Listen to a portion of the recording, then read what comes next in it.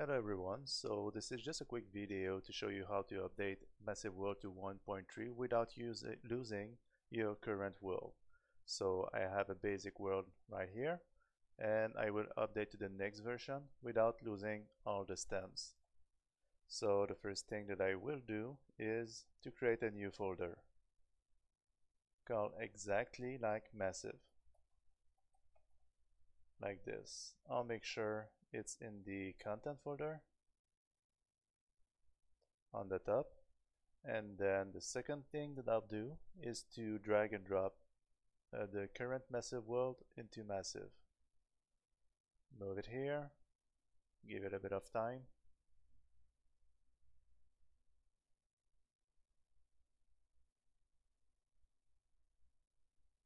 It should take like a minute.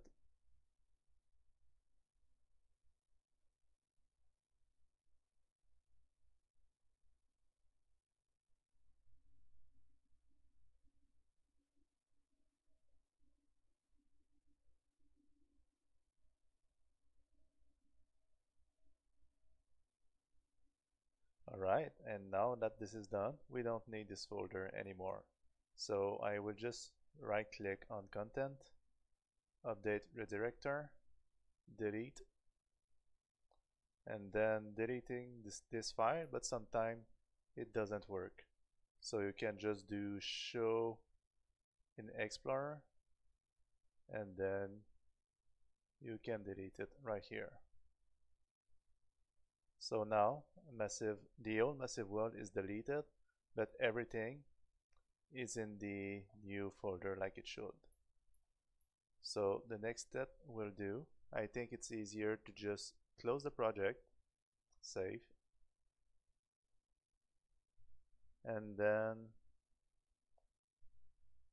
re-download the update of Massive World and add to project. So this is my new test project. I will add it here. I replace everything. And then I open up the project again.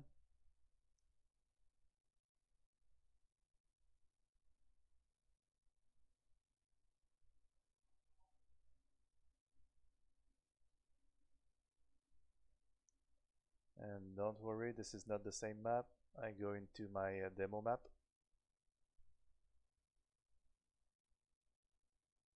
And you see that the stamps are still here. So that's good for now. And one last thing you need to do is just to take one step, like this one, and just move it a bit to update the map with everything.